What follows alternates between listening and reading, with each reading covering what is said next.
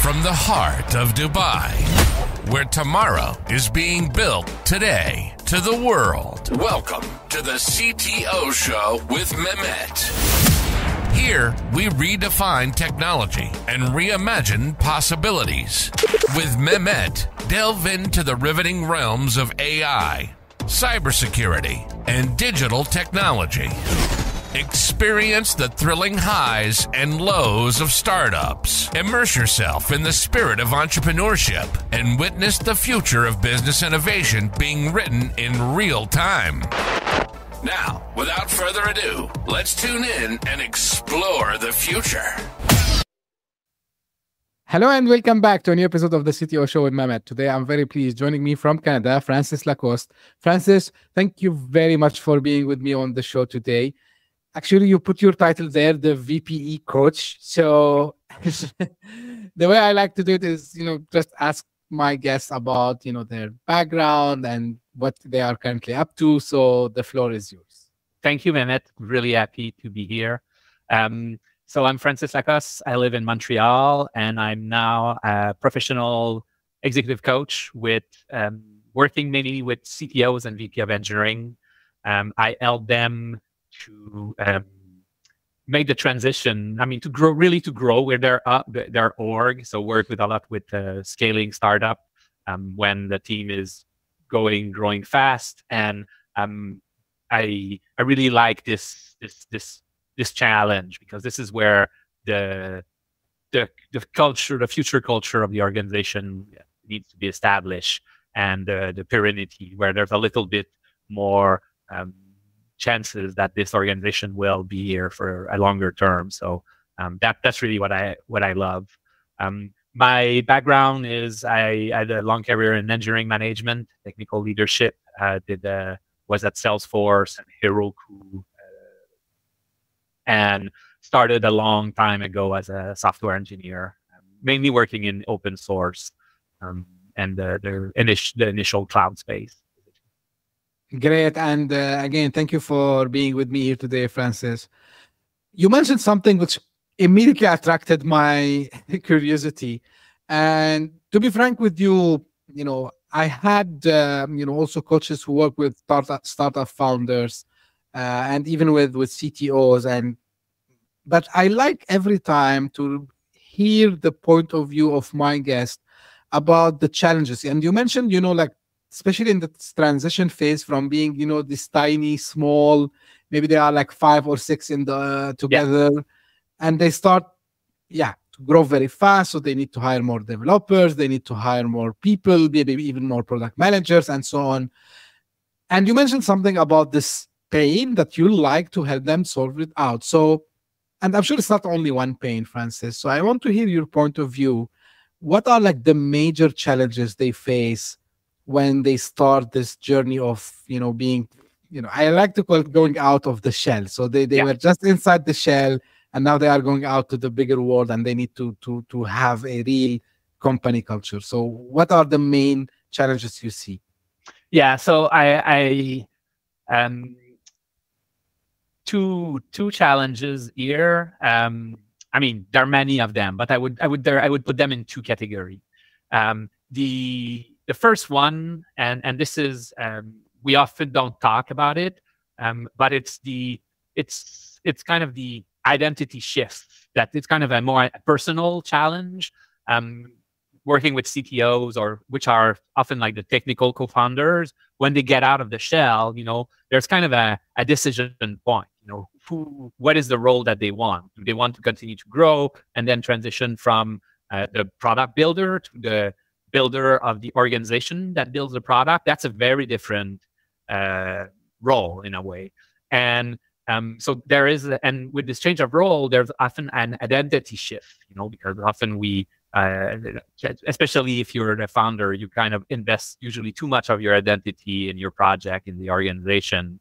And then, if you're a technical co-founder, often your identity will be tied to doing technical work, building the product, making technical decisions, all of this. And as you grow, your role shifts from less being hands-on and doing everything, making all of these calls, to empowering and creating the the larger context in which your vision and your skills can work on their own, and people are autonomous and carrying it forward. So this is like, first challenge is identity, in a way, the identity change that's required. And then that manifests like in multiple facets. But if I'd like to abstract it, this would be like the first abstraction. The second one, and these are the challenge I put like on the culture side. So when you're small, often there's kind of something organic, everyone, you've been in the trenches together, and now you're going to add a lot of people to it. And if your culture is not formally defined and you don't know exactly what you want the organization to become, then when you double the size of the team, if you go from 10 to 20 in, say, a year, which is not super fast, but is still, within a year, you'll have more people who are coming from outside the organization with different backgrounds. That if there's not like a strong center of gravity for them to integrate, then often what you see is kind of a dilution of the culture. Then it becomes like much more, 10 to 20 is not that bad, but 20 to 40, that's usually when things starts to stretch really, and then it becomes very chaotic, and there's this this feeling of integration is lost itself. So usually there's like I work with both the personal challenges and the cultural team challenges. Now, this is very interesting. Like you divided into two categories: the identity and the culture. Now, when you work with these startups who are growing very fast, Francis, there must be someone who should be, carrying the flag to make sure that, while we are growing, this flag doesn't get, too much shaken, and then we lose track. Because I believe the consequences of having this, and I heard it even from founders and technical co-founders, like the biggest thing they are scared from is like having someone from the founding team, maybe a founding engineer, to leave them, right? And then because they have these changes. Now, who takes the responsibility of this? Is it like the CTO and the technical co-founder? Is the CEO also should be involved in this if they are like kind of two co-founders or more over there? There must be someone accountable for this, Francis. Who do you think usually is the right person to have this task assigned to? Yes, exactly. This is a great question, Mehmet. I'd say it's actually the accountability lies in the leadership team. So it doesn't need to be one individual, but the leadership teams, which usually in the startup will be the co-founders, and maybe like if they hired an executive to join for sales or marketing or whatever, what is the leadership team? That is the team which needs to own the cultural and direction of the company. And if we want to really put someone on it, well, at the end of the day, it's the CEO's responsibility, making sure that the leadership team owns this. Now, in a startup, which is very technical, I think the CTO is also kind of a key holder there because of the impact of cultures, particularly in the product development sphere. But so there needs to be a champion on the leadership team, which can be the CEO, can be like the CTO, can be you need a champion on the leadership team. And at the end of the day, it's the leadership team that is responsible for the company, making sure the culture is strong and healthy. That's flag. I like the flag, which is, there's an image of the flag, and also another image I like is the North Star, which is, okay, where is it what we're heading, or the compass. Right. So you mentioned a couple of things about leadership, and, while preparing for the episode, I've seen a term that you use, which you call it inner game for the CTO, and probably when they have grown enough, and they have maybe a VP for engineering. So what do you mean by the inner game? And like, is that like something that impact also, the way the leadership role is seen and the way they gonna execute on the plan? And of course, culture is part of making sure, like, we stay on the same culture, we create a healthy culture for the team. Yeah. So the inner game, this term comes, what it points to is all the self-awareness, emotional intelligence, your set of beliefs, this dynamic of who am I, the identity aspects. These are all tied to the inner game. And this is super important because in a way, this is how we show up. How we're going to show up as a leader is in great part this inner game, the development of character in a way.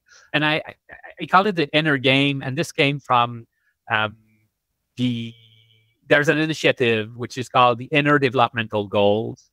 I don't know if you heard of it. And this started a couple of years ago when, you're probably aware of this the Sustainable Development Goals, which is this UN initiatives about what are our goals so that we don't, we can continue to live on this planet.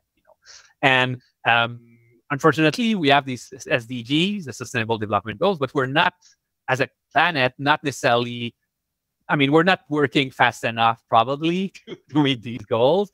And so some people kind of ask the question, okay, why are we, what is preventing us from making more progress or more rapidly on these things? And they came up with the Inner Development Goals, which are related to this inner cultivation, things around the intellectual skills, the emotional skills, the leadership skills needed so that we can work together to achieve the sustainable development. So the inner game is kind of everything related to these dimensions. Got it. One of the things you just mentioned, which is also something I believe very important, Francis, is so about the emotions, about the psychological effect, let's call it, on the team while they are growing. So everyone says, working in startup, and this is not only for the founders, of course, it's for the early team as well. So it's gonna be a lot of work, it's gonna be a lot of pressure, especially if they raised some funds and now they have this mandate, let's say, that to show the investors like we are on the right track, we need to generate revenue, and it's a responsibility of everyone, which is true. Like, it's not only for the sales people and the marketing people, it's also part of what the engineers would be doing, the part of what everyone on the technical side of the business will be doing. So how important here is to also have this, kind of balance between what the business needs, because of course, when we say growth, it's not growth only in the number of the team, it's also growth in the business, right? Revenue. So how to balance this, from your perspective? Because I know, like, this is one of the probably top of mind for the VP of engineering and the CTOs, who want really to protect their teams as well, but at the same time they need also to show them the pressure that we need to deliver on time. We need to fast forward the product development to go to market because we don't want the competition to come before us, and so on and so on. So how to maintain this balance, and what are the things usually when you work with your clients you focus on to have this feeling of safety at the same time keeping going out full-fledged? Yes. So balance is always dynamic. So the way I think about it is so there's three aspects here I want to touch on that you mentioned. So there's the everything related to the business matrix. To me, this is if we focus on that, if we make that like the center of our attention, we're kind of losing touch with what is it the organization. Because revenue, revenue is never the goal. Revenue is more kind of the gauge of how you're doing on your goal. It can be a gauge of how you're doing on your goal. Because if you're revenue, when you're in business, you're not in business to make revenue. You need revenue for the business to continue. But why are you building an AI tool instead of selling windows or construction? These are all businesses. They all generate revenue. It's because probably you have like a vision, something related to that you believe in that can be a business. So in a way, the business metrics are kind of your dashboard to seeing like the car running well and all of that. So you need to pay attention to that. But if you only pay attention to that, then you miss you lose touch with your North Star, with the flag that we talked about. And this is, so the balance is not between the revenue, the business revenue, and the fun that the company is having. I think the balance that you find in a high performing organization is between the clarity of the North Star. It's, okay, this is what we're doing, and this is how we're doing about it. And this is like the vertical. I don't know why, because it's aligned. The North Star, it's in the star. That's why it's the vertical dimension.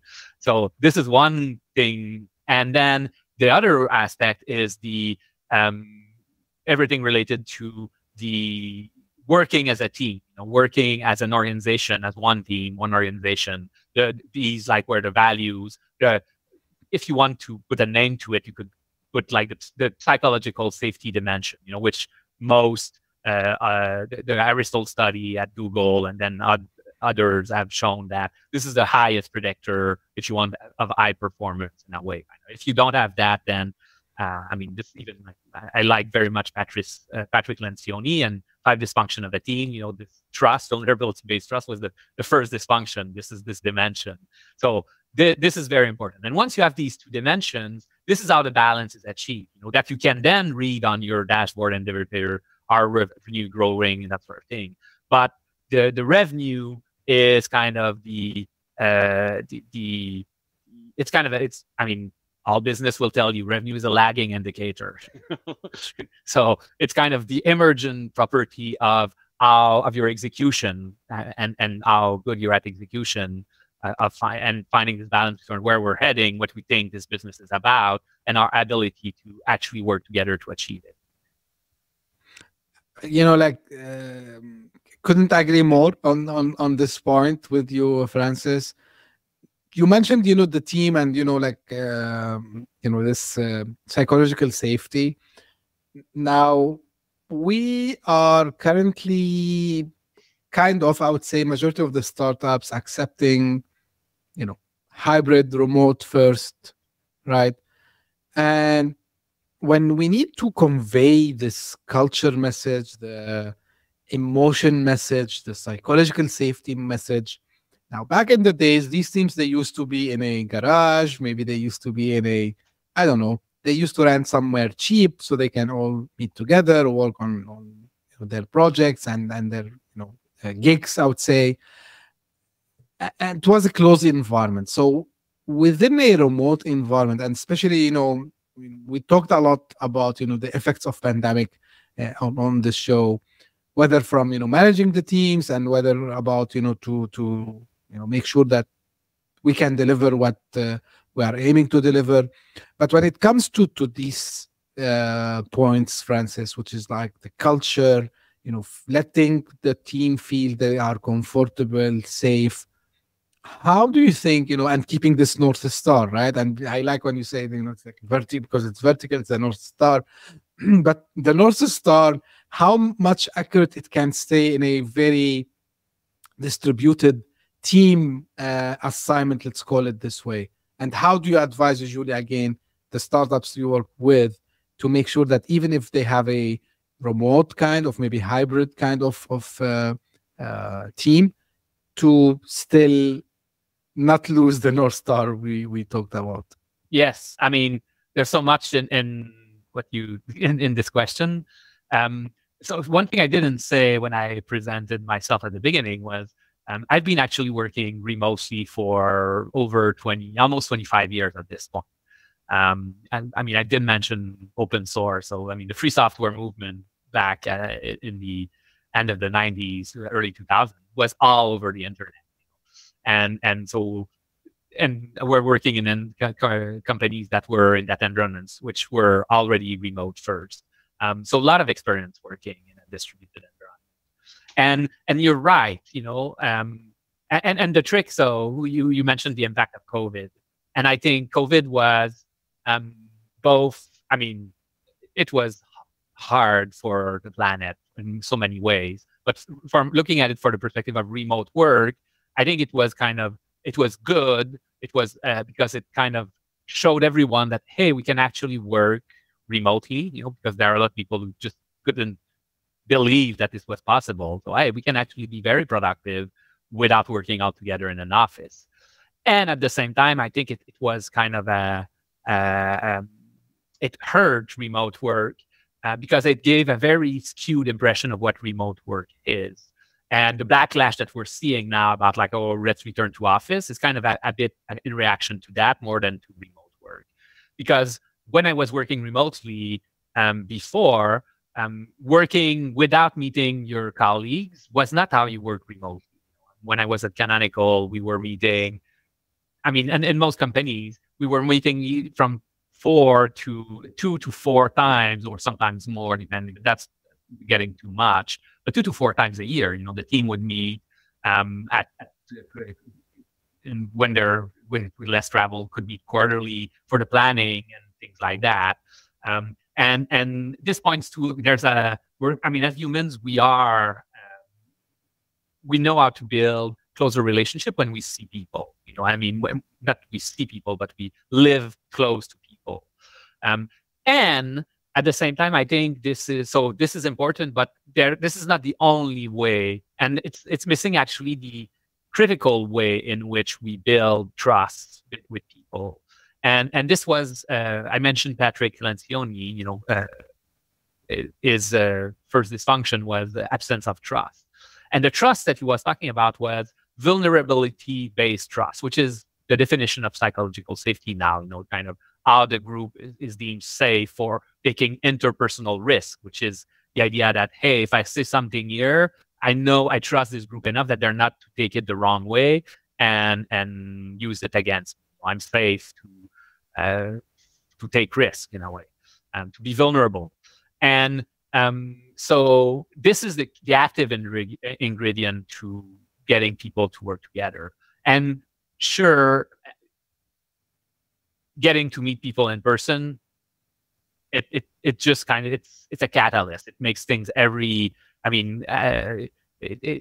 meet in person, and then like you get a lot of goodwill and for the online after that, for 3 to 6 months without any issue. But if you know that vulnerability is the key, you can and ingredient, you can use that to your in your meetings, in your activities, to kind of tap into that and reinforce that, hey, you can be vulnerable and it's going to be honored and respected and even rewarded in a way. So this can be done online. If you do that both online and in person, then this is how you accelerate the trust for real. And to the clarity about the North Star, so I don't think it's about being in person or remote, actually, in this case. What in person allows is that you can have conversation without the lags, and like, especially in big groups, it might be easier to get everyone to get on the same page. But really, the North Star, the clarity, comes from being clear, achieving clarity around it, and then repeating it again and again, so that people know it, internalize it, and then can make. If I have to check with the captain every time to see where the North Star is it really a North Star? I mean, it's not as efficient than if I actually can know myself, and then when it takes time for me to take a decision as an engineer or product manager, I kind of I know where we're aligned as an organization. So that's the work that needs to happen. Absolutely. So just out of, because we repeated the term North Star, so communication is key, right? So everyone is on the same page, as we say. Now, any framework, because of course the most known one is the OKR, right? So like, is this usually what you advise, these startups to use, or like, do you have something else for keeping this North Star communicated and in front of everyone, even if they are not in the office, maybe even they are overseas sometimes? Yes. So I'm kind of somebody who is I'm actually a framework mental models collector. I there's a tons of them, and they're all interesting and good in their own context. So if an organization is kind of working with OKRs, then yes, okay, let's make sure that the OKRs actually are the way that you're using to communicate the North Star. I mean, I come from Salesforce. Salesforce was using the V2MOM for that, which is another tool. And I'm actually not a big fan of either OKRs or V2MOM or anything, because I think it's often people will focus on the mechanics and the letter and then forget what it is about. So you can have like a lot of OKRs and nobody knows really what is the North Star of the company, because they're just they're kind of, they are looking at the instrument instead of looking at the direction, and so yes, OKRs, V2MOMs, just a napkin with principles, cascading priorities. These can all work if you use them to actually communicate something that is very clear, and that should be like, it should be a one pager in a way, I mean, and this is often what happens with OKRs, is that it transform what could be a one page into like a 30 different things, and then you kind of lose the forest for the trees. Yeah. So as we say, don't overcomplicate things. Like, yes. So in a startup, of like 30 people, OKR. I mean, OKRs came from IBM or Intel. It was Intel, actually. This is a very large corporation, and the problem they're optimizing for is not the problem of a 30 people startup. So, yeah, definitely. Some people, what happens? They see something, they read about something, they get fascinated with it, and they say, "Hey, let's implement this in our organization." yes, and it happens not only with the technical teams. It might happen with the sales teams. It might happen with the marketing teams, where someone sees something on the internet, especially now, like everyone we kind of share these things. Hey, like, this is the framework I used in my company. We achieved 7x. Whatever metric is for, like, whether sales, whether like performance, productivity, and so on. And everyone start to follow the same thing because they think, yeah, if we just copy and paste it here, it will work. And my opinion is always, yeah, I love frameworks, but I would say try to use them as a guidance, not as a copy-paste approach. Like, cargo culting is the worst. Exactly. So try to get inspiration from what other people have done using these frameworks, and always, but you know what, Francis, and maybe this is something I want to ask you about. My observation is, although like maybe it's like not, it's contradictory with the context of startups, but what I have seen is like people, they like to use shortcuts. And yes, we love shortcuts. Me included, don't get me wrong, guys. So me included.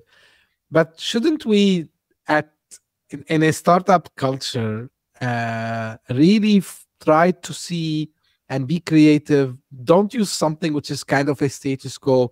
And this is why I wanted to ask you, like, in your work, like you work with founders a lot and co-founders.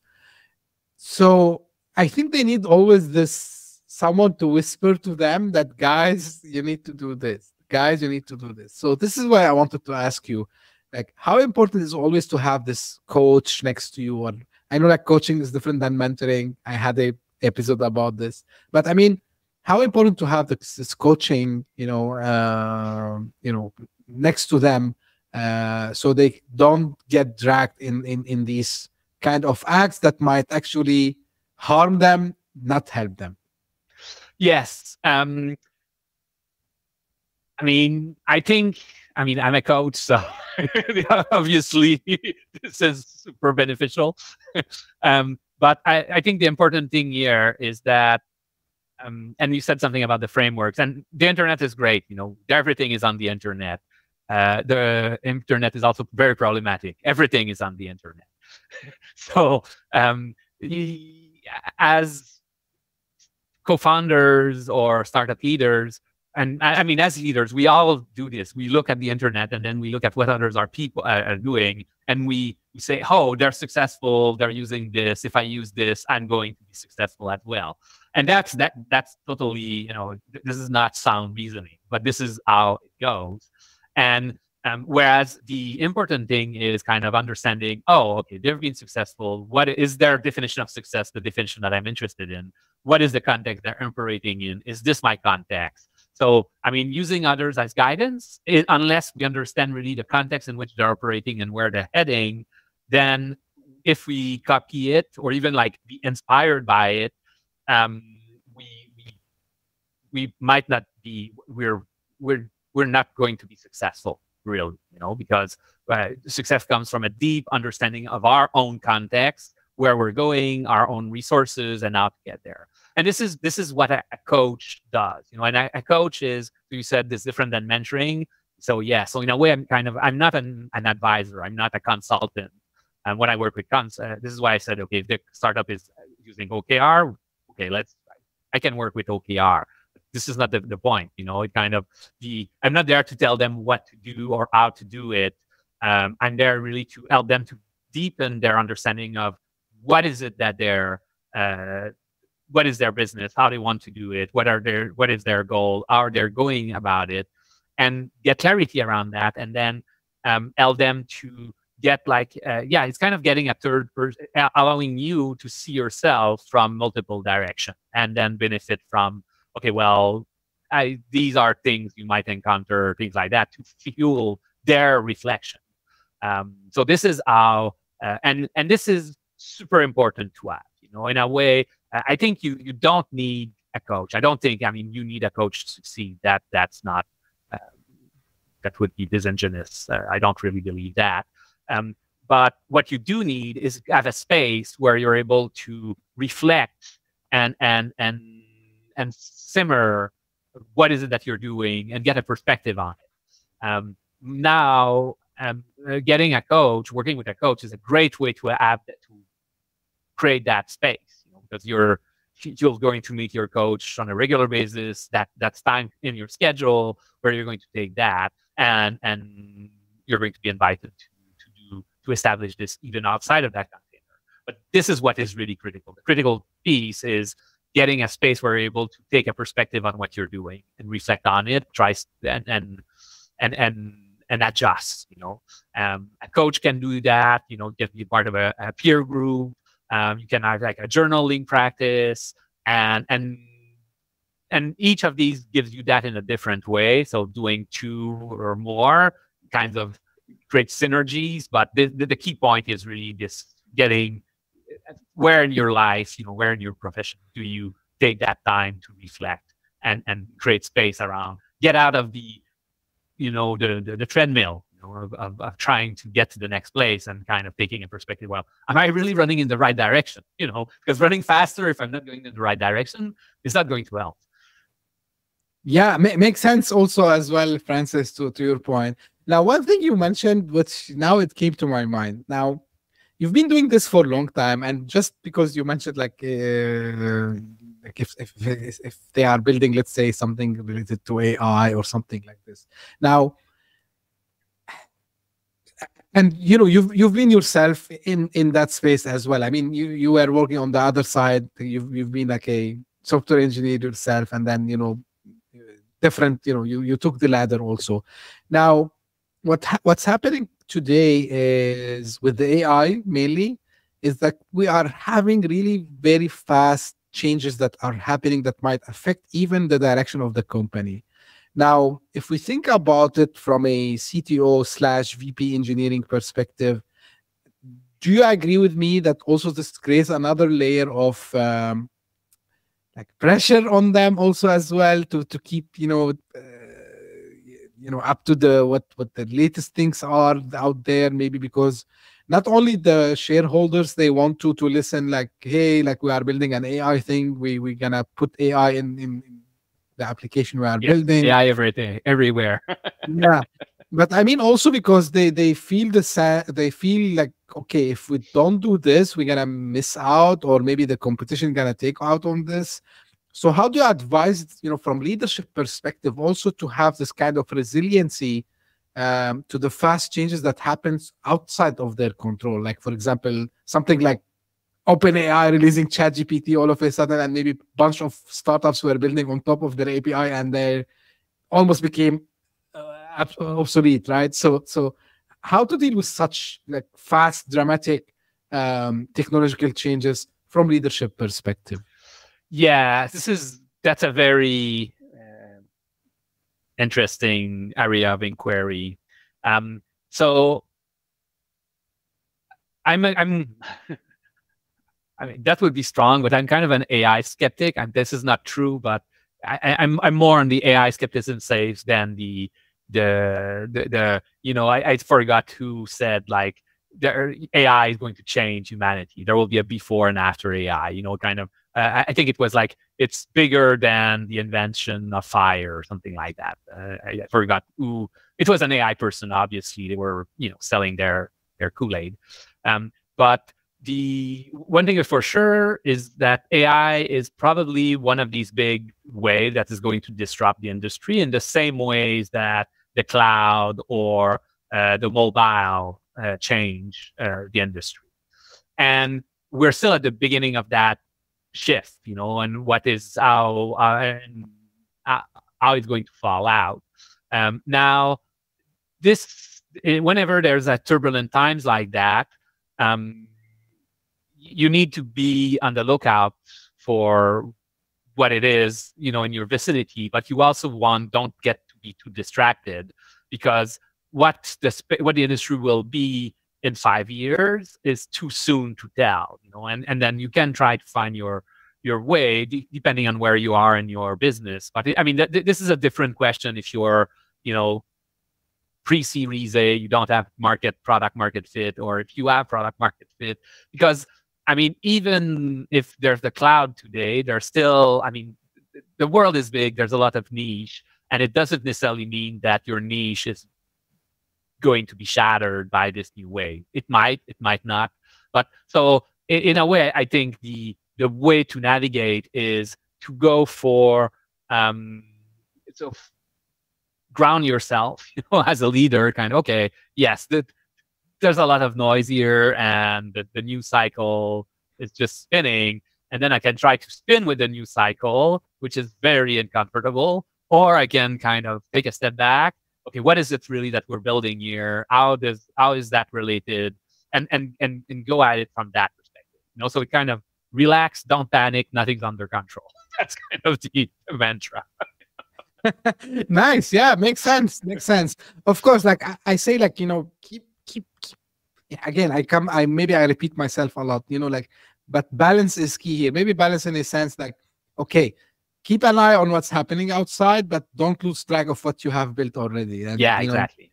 Yeah. And again, maybe I'm repeating myself, and I'm repeating the words of my guests also as well. Like, the whole startup thing, it's about, being lean and, try and pivot and, see what the market really needs. And then based on that, take a decision. Don't rush up things very fast, and don't wait too much until you react also as well. So maybe I'm repeating again myself. And what you mentioned, I like this mantra. Like, it's a spot on, I would say, Francis. Like, as we are almost coming to an end, Francis, like, any final things you want to share with, CTOs, VP of engineering who are on the verge of growing up? And also, this is a question I ask all the time, where people can find more about you and get connected. Yes. So if you're about to grow, I think the first thing I would advise the leaders there is, do you have a clear idea of what is your organization about and how you want to go about it?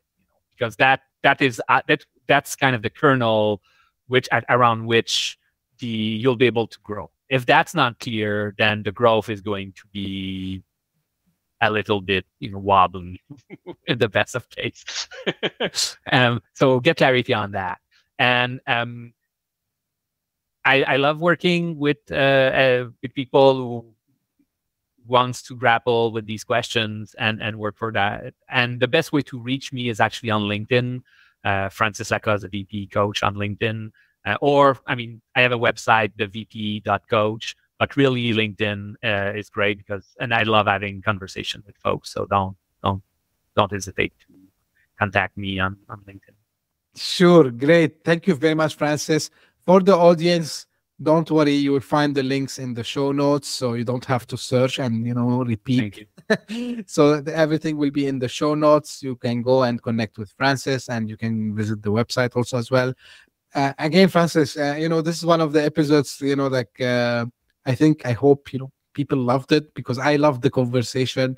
Anything that touches growth culture is close to my heart because I know this is sometimes is what makes or, don't make, the startup. Yeah. Right. So it's a key over there. Culture. I repeat that. Yes, product is important, but culture is more important.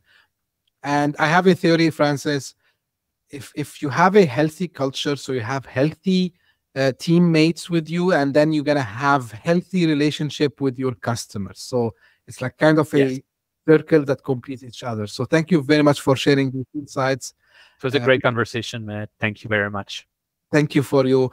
And this is how usually I end also my episodes. This is for the audience. If you just discovered this podcast by luck, thank you for passing by. If you like it, please subscribe and share it with your friends and colleagues. And if you are one of the people who keeps coming, the loyal followers who keep sending me their suggestions and comments, please keep them coming also as well. I read all of them. And as I say always, thank you very much for tuning in. We'll be again very soon. Thank you. Bye-bye. Hit that subscribe button. Share the show with your tech-savvy friends and fellow entrepreneurs. And leave us a review on your favorite podcast app. Your support means the world to us.